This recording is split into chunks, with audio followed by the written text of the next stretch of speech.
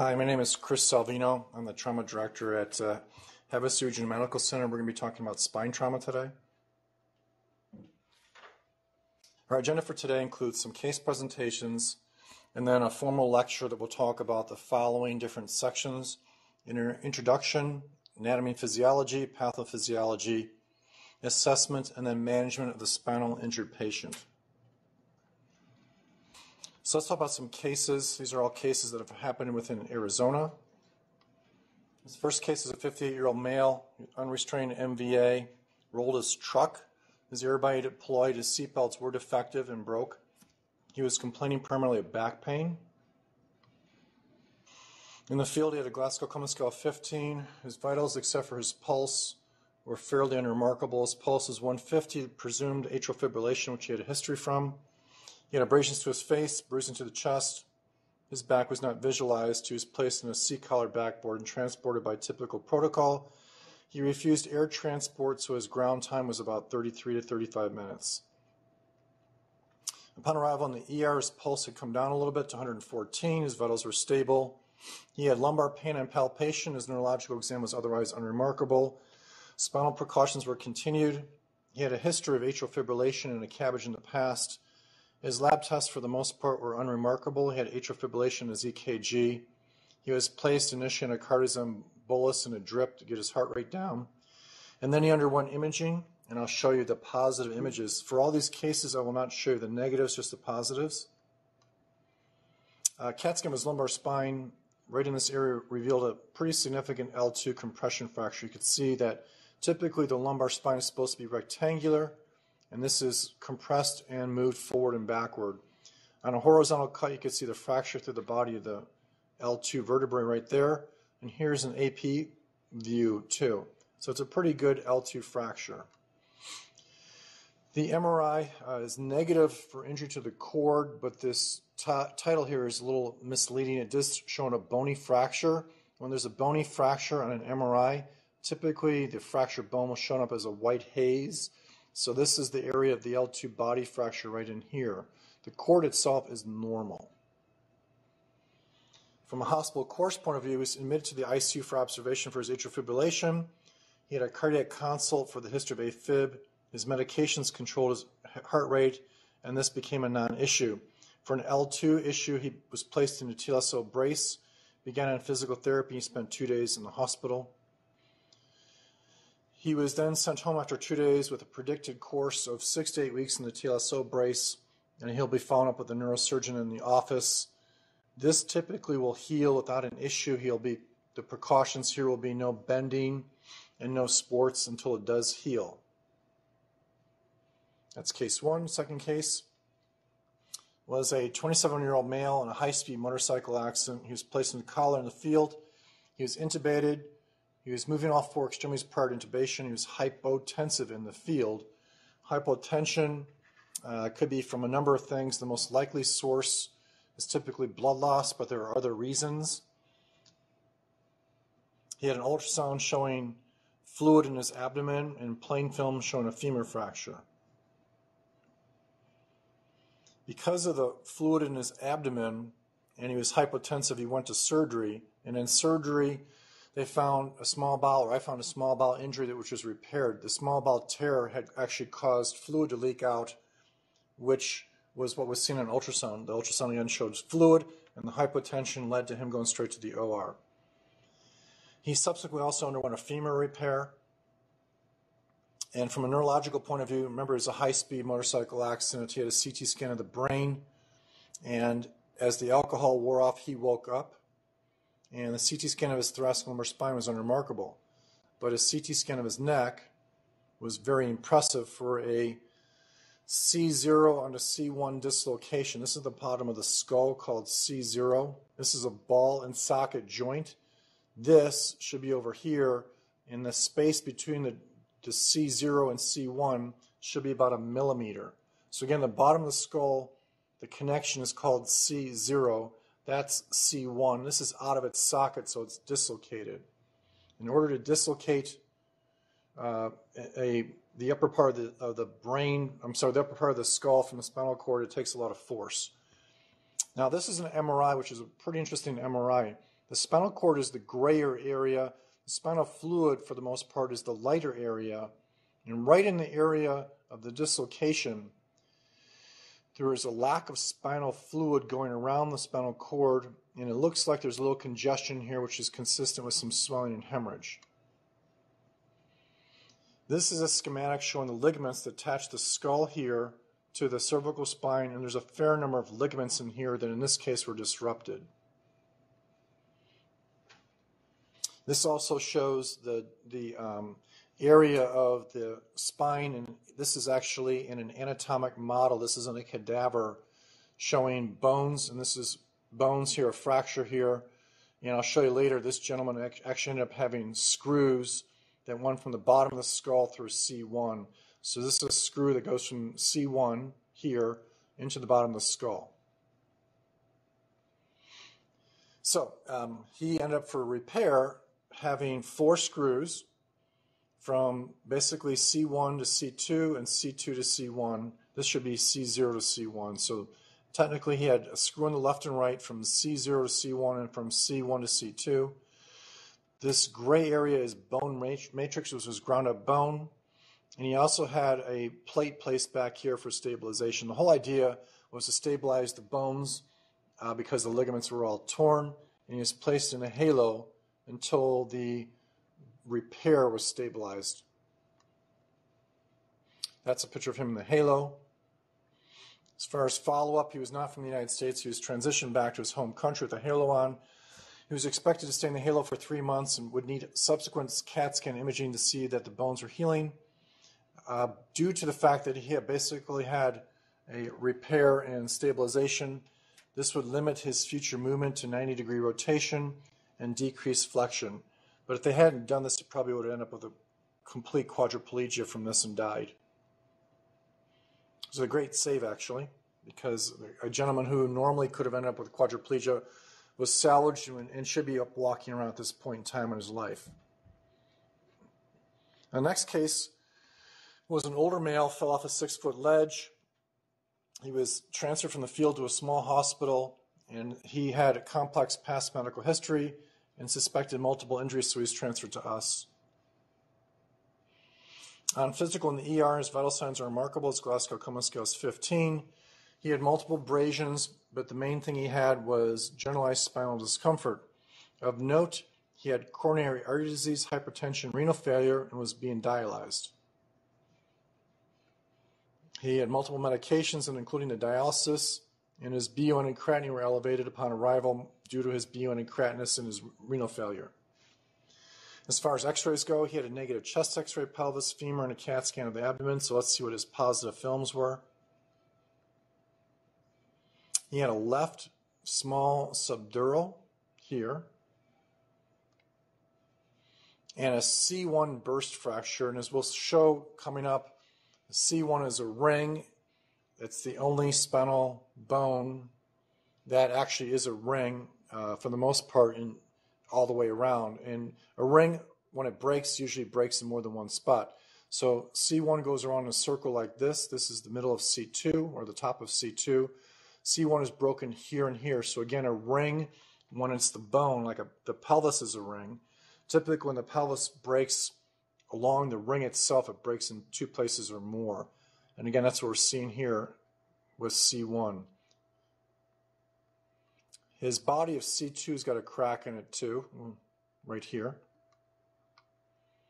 And laterally, he has spinous process fractures, and we'll show what these are later when we get into the actual lecture. But these are fractures of the bone in the back. You can see them here, here, here, here, and here.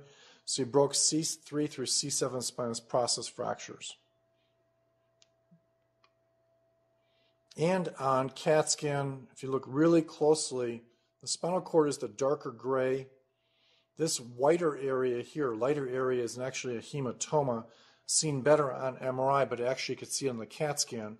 So he has a cervical epidural hematoma, and that has pushed his spinal cord from this side to this side. So in summary, that simple little fall in an not so much an elderly, but an upper middle-aged person, but however does have multiple medical problems, including dialysis. He has a small subdural, a C1 burst fracture with a cord epidural hematoma, C2 body fracture, and spinous process fractures down here. His hospital course is complicated. He had 52 days in the hospital. His brain subdural did not worsen, and he was mentating normally, so this did not warrant surgery. This was watched. His cervical fractures, ironically, were fairly stable in a cervical collar, and he remained on renal dialysis the same amount that he would have as an outpatient. The reason he stayed in the hospital is he developed an incidental osteomyelitis, or an infection of his bone, at T12L1. So he developed an infection, and workup eventually revealed a very unusual infection of the spinal bone itself. And that's down here. The whitish area is the infection itself. And here's the infection here. This is a needle on CAT scan going from the back. This patient's on his stomach, going from the back into the area in question, sampling the fluid for bacteria. So he was on a number of antibiotics intravenously due to the infection, which is an unusual infection. He was discharged home in a wheelchair to go home with physical therapy. He was going to follow up with a neurosurgeon. So a very unusual complication. He had no manipulation of his lower spine, but that got infected just by being in the hospital, or it could have come from his dialysis before he got to the hospital.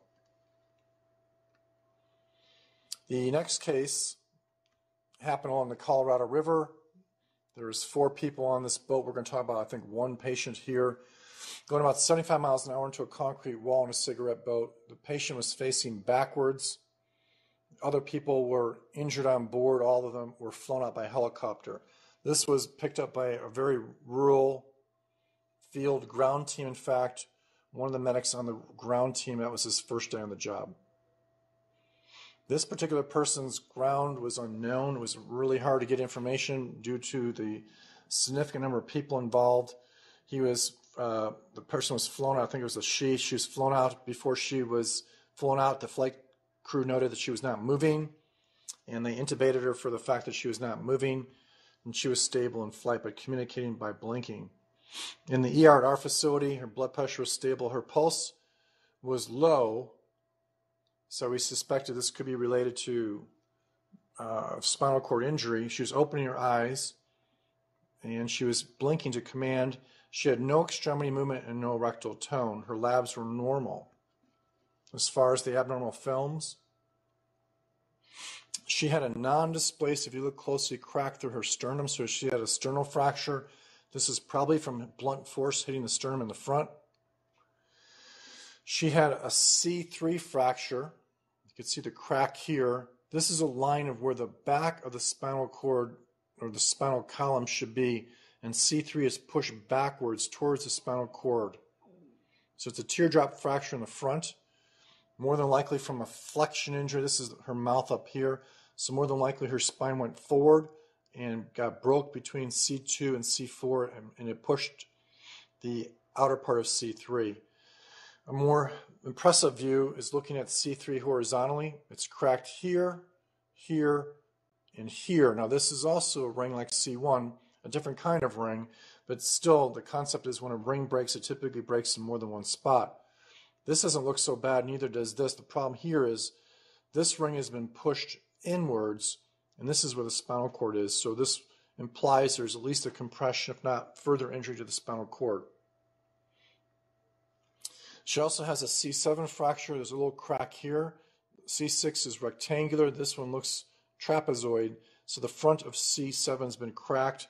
This also looks like a flexion injury with C6 probably hitting T1 and smushing the front of C7.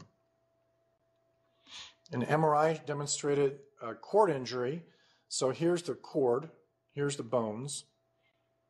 Here is spinal fluid around the cord in a normal area, and the same thing down here. However, right at C3, it's narrowed. There's hemorrhage in here, and there's no CSF getting around the cord. And so in summary of her injuries, her brain is normal. She had a concussion. She's quadriplegic at C3. She had a minor fracture at C7 and a non-displaced sternal fracture and she had persistent hypotension, which is more than likely coming from her spinal cord as opposed to blood loss. Remember, hypotension should be presumed from blood loss until proven otherwise. From an ER point of view, she received fluids. So anybody in spinal cord shock should receive fluids first because they become vasodilatory, and their blood vessels sort of dilate and all the fluid goes into the tissues. Then you would add a pressure, typically dopamine, and steroids are controversial. They're falling out of favor, and so most spinal cord injuries should not receive steroids. They've never been proven to be of a benefit. The neurosurgeon took her to the surgery not to change her outcome, but to prevent further damage, and he actually put an anterior plate in front of the C3 area and put a screw into C2 and C4 to stabilize this fracture area. From a supportive point of view, she had a vena cava filter placed, which is this umbrella-like structure to catch any blood clots that would come from her legs going up to her heart, and tracheostomy because a C3 is a cord injury that also involves the breathing apparatus and a G-tube for feeding. She spent 30 days approximately at our ICU. From a pulmonary point of view, we weaned her down to a ventilator and CPAP at night. From a GI point of view, she began tolerating some liquids by her mouth, and she had most of her nutrition going through the G-tube. The spinal cord is predicted, once you have a complete paralysis, it extremely rarely ever gets any better. So for the most part, a complete paralysis initially in the ER would imply no change permanently. From a physical therapy point of view, we began to get her up into a spinal cord wheelchair. And because she was from another state and only had access, it's difficult to get her into a rehab center in Ohio.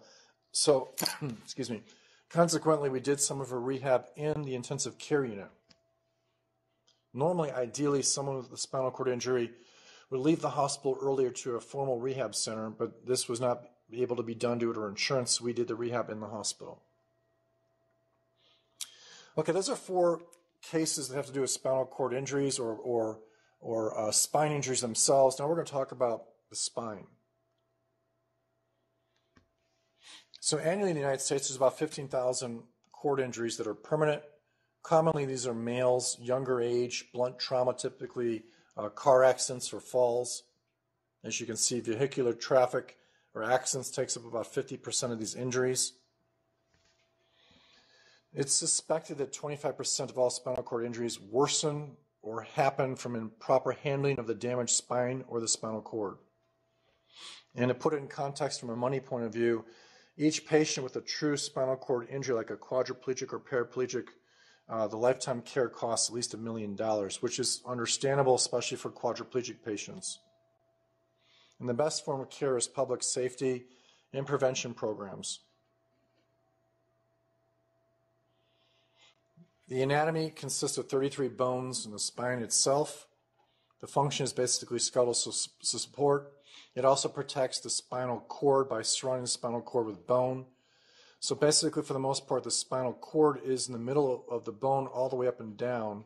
So that's sort of its suit of armor. The vertebral body is the major weight-bearing component, and that's this part here. These other parts are for articulation and protection of the spinal cord. This is for where the weight-bearing force goes all the way up and down the back. The vertebral body size increases the more inferior you go. So as you go from the top to the bottom, everything gets bigger.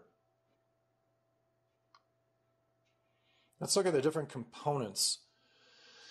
The spinal canal is what I've already hinted at. It's right here in the middle, and that's where the spinal cord goes through. And that is the protective device because you're surrounding the cord by bone for the most part. Pedicles are the structures that allow the vertebral body to move. The lamina is also the spot where the posterior bones of the vertebral make up the foramen. And the transverse processes are these bones that stick out laterally. They don't really have a significant protective device, and they are attached with muscles and ligaments. The other bone that's kind of unusual is the spinal process here, which is the posterior prominence on the vertebral body. So it's similar to the transverse process, which goes horizontally. This goes vertically. This is the bone you actually feel when you touch your spinal cord, or when you touch your spine in the back, you're feeling the spinous process. Then in between the bones themselves, there's cartilage, there's the disc, and there's the capsule that the different joints are attached to. So when you move your spine itself, you're moving these structures in here.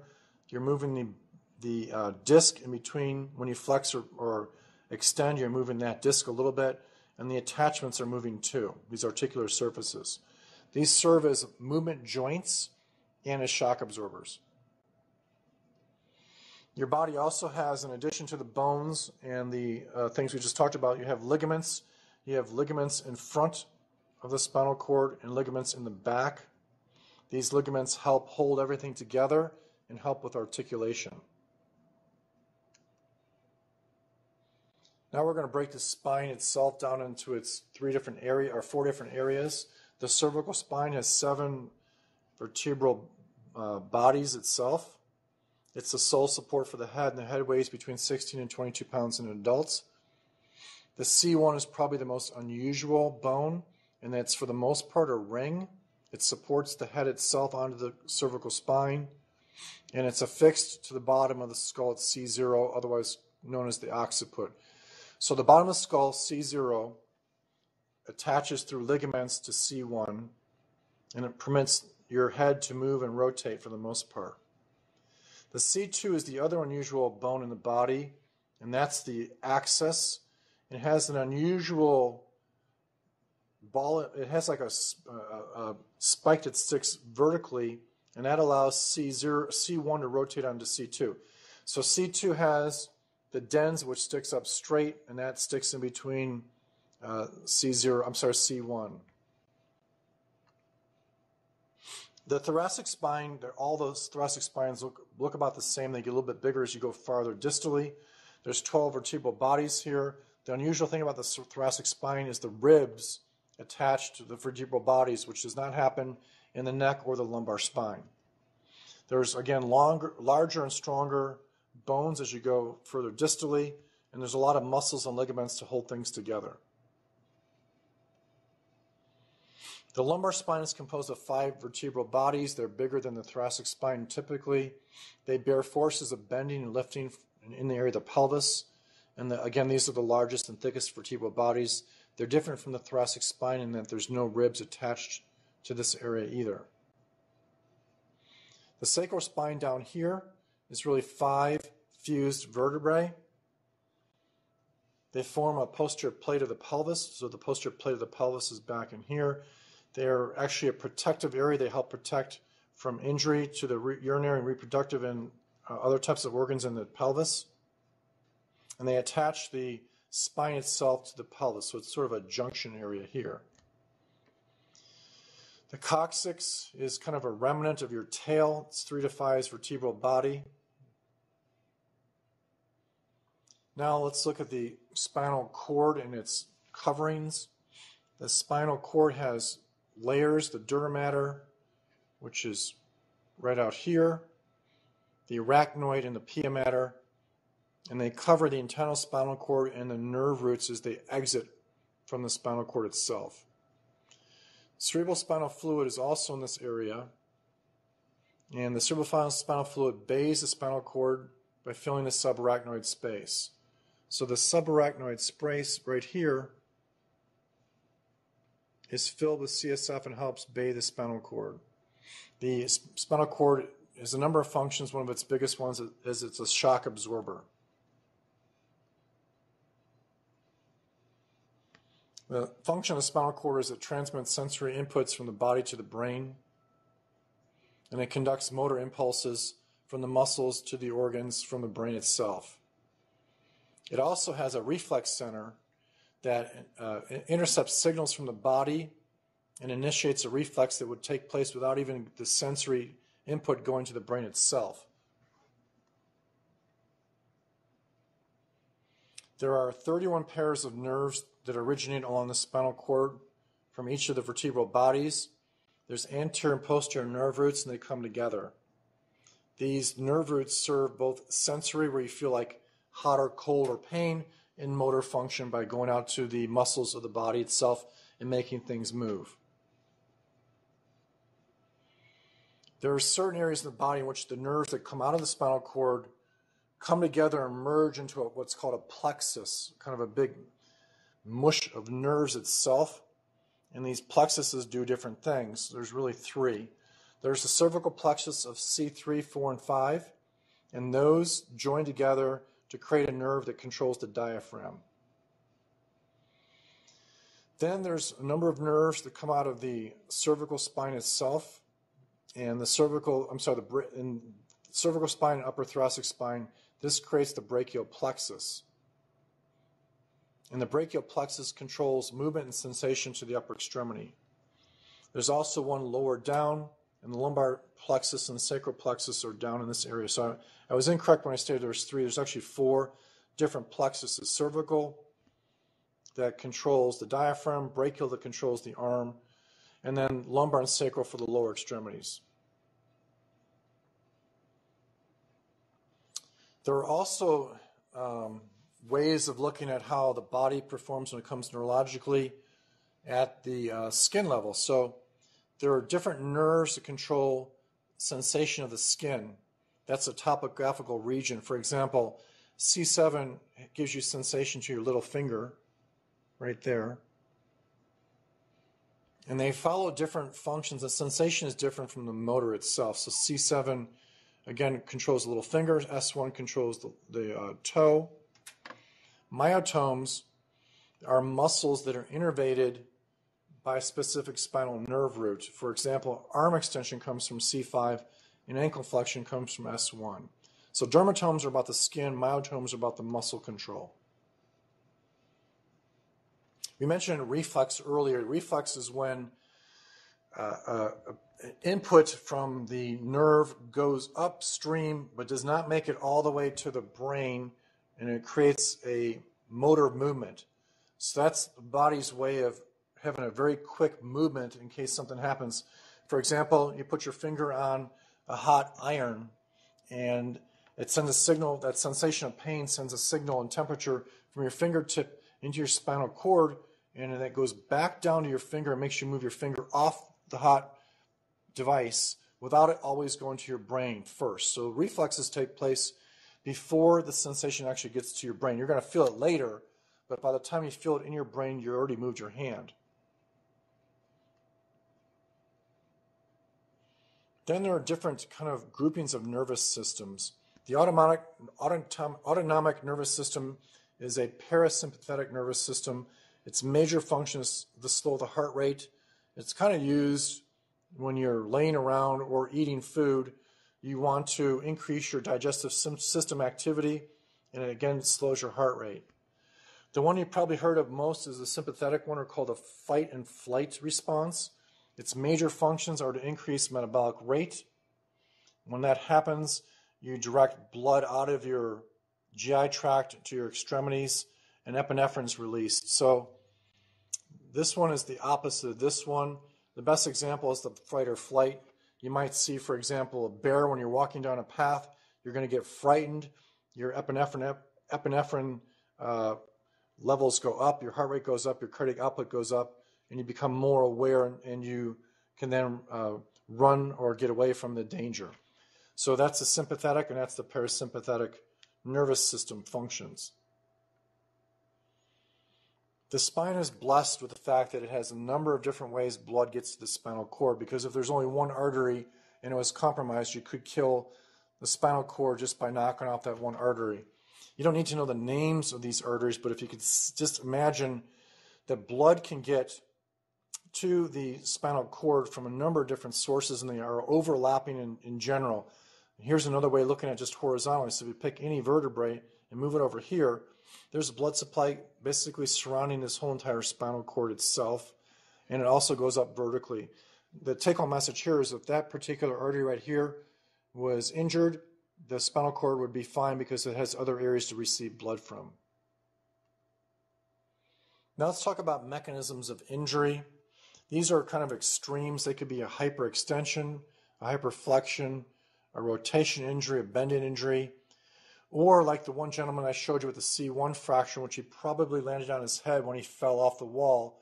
That could be an axial loading, which you hit the top of your head typically, and the load goes down your spinal cord, creating fractures or injuries.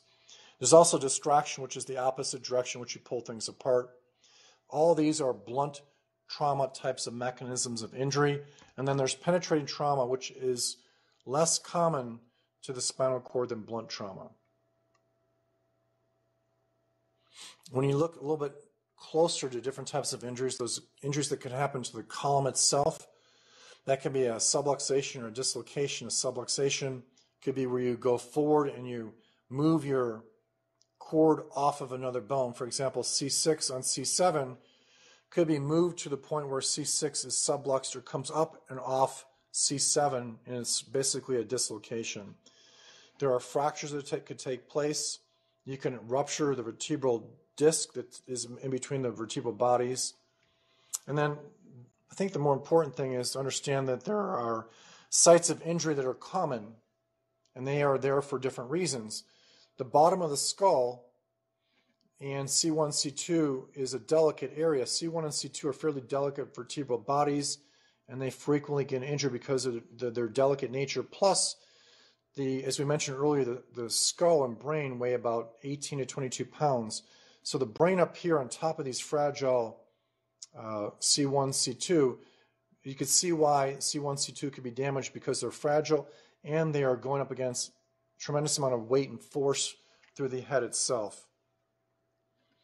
C7, T1 is an area of common fracture because that's a transition from the delicate cervical spine with no ribs attaching to the thoracic spine with ribs. So that is an area of common fractures. And by the same token, same thing happens from T6 or T12 to L1. You're going from a thoracic spine that's very common because it all has ribs attached to L1, which has no ribs. So that's a common area of fracture. So due to different types of anatomy and forces, commonly injured areas are the top of C1, C2, the cervical spine to thoracic spine junction, and the thoracic spine to lumbar spine junction. Now let's talk about the cord itself. The last couple slides are about the bones. You can have injuries as follows. A concussion can happen in the spinal cord just like the brain. You can get it if you get knocked out, that's a concussion of your brain. If you have a transient disruption of your spinal cord, for example, you're in a football accident, you're playing football, and all of a sudden you have a weak arm and it comes back within an hour or two, that's more like a concussion because it's come back fairly quickly. And if you were to do an MRI, by definition, if you did an MRI of this temporary phenomenon, you should see no cord damage. Because like in the brain, if you do a CAT scan of the brain and there's no damage to the brain itself seen on CAT scan, but the person was knocked out, that's a concussion. If you damage the brain, not only were they knocked out, but there's blood in the brain, that's more than a concussion. So a concussion is more of a non-radiographic finding in which there's a transient disruption of cord function that would come back fairly quickly. A contusion of the spinal cord is a bruise to the spinal cord, which would have more longer-lasting issues with the cord, but typically not permanent damage. A compression of the spinal cord can happen from intervertebral disc injuries or bone and dislocation fractures, causing swelling or hemorrhage or movement, compressing the spinal cord itself. A minor one typically will result in that person getting better. A severe one, which I showed you, like the female that was in that boating accident, the compression was so bad that it knocked off the blood supply in that area, causing permanent damage. Lacerations to the spinal cord are not common. If it happens, it can come from bony fragments being driven into the vertebral foramen. And then hemorrhage can come from a number of different things. That can be from a contusion, a laceration, or stretching. These are all different types of injuries that could happen to the cord itself, from something as minor as more like a concussion to something major that could be permanent and complete. Speaking of complete, a complete transection of the spinal cord that will result obviously in complete function loss below the area of injury. If it happens in the cervical spine, that's quadriplegia. Below T1, that's paraplegia. If it involves the nerves of C3, 4, and 5, C3, 4, and 5 collectively affect respiration. So a C3 complete cord, that person cannot breathe on their own. A C6 cord injury does not involve the diaphragm, so that it should not involve the respiratory system. General signs and symptoms of injury could include extremity paralysis or breathing problems, pain with or without movement. Tenderness is a tough one because people get tenderness just from the accident in general or laying on a board, but you can have tenderness along the spine. As I mentioned, impaired breathing. This is one you're not going to feel that often, is actual spinal deformity. That's a really bad injury. So that's basically kind of a rarity. And then there's loss of bowel or bladder control. I think the top things here really should be a patient that's complaining of numbness or weakness in their extremities, or someone who has pain or movement. Pain or movement would also potentially imply a spinal cord injured patient.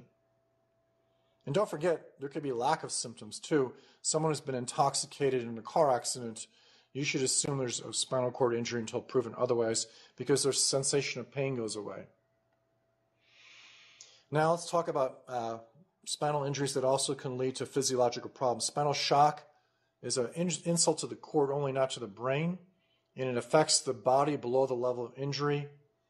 It can affect sensation and movement, but they typically also get hypotension because the patient then vasodilates. They lose their ability to constrict their blood vessels dilate, the fluid goes out of their blood vessels into their extremities, and because of that they get hypotension. Key thing here for spinal shock is the heart rate is not normally affected. Neurogenic shock, also called spinal vascular shock, occurs when the injury to the spinal cord disrupts the brain's ability to control the body. So they also get, like the last slide, sympathetic loss, so their blood vessels, arteries, and veins dilate. They expand their vascular space, which means the fluid leaks out of your vascular space into your tissues, and that results in hypotension, and this reduces cardiac preload. So basically the fluid goes out of their blood vessels and into their extremities, and they get hypotensive. In addition, the patient can no longer control their heart rate because of the ability of the disruption of the neuroepinephrine system, and consequently you get bradycardia. So going back one slide, spinal shock, hypotension plus normal heart rate. Spinal vascular or neurogenic shock is hypotension plus bradycardia. And typically when you treat these things, you have to treat both, which we'll talk about in a little bit. From a field assessment point of view, this is all something everybody's been through. It's important that the field understands the mechanism of injury and relays this to the physicians to maintain inline control. It's okay to evaluate the spinal system as long as you maintain inline control. Steroids, from a treatment point of view, are basically out of favor. They've not been shown, as I mentioned earlier, any improvement to spinal cord injured patients. Here's some practical things. Medications in neurogenic or spinal shock. Someone in spinal shock or neurogenic shock is going to have a low blood pressure because of the dilation we talked about. So the first and most important step, whether it's the field or the ER, is a fluid challenge.